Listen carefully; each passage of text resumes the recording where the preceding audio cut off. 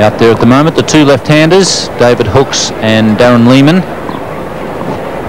Darren Lehmann has made a very big impression coming into the South Australian side this season.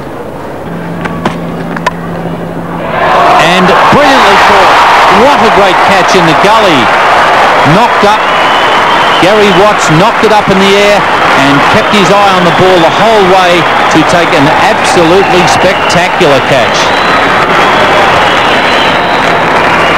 Well, the Victorians rejoice. This was a super effort from Gary Watts. Lehmann slightly away from his body, wide of Watts' right. He knocked it up, kept his eyes on it, and as he fell, it fell into his hands, and he throws it up left-handed.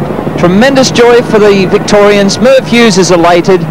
Darren Lehmann goes. He got some runs in the Sheffield Shield match recently completed, but he's out for naught, and the South Australians are 4 for 24 in the 9th over.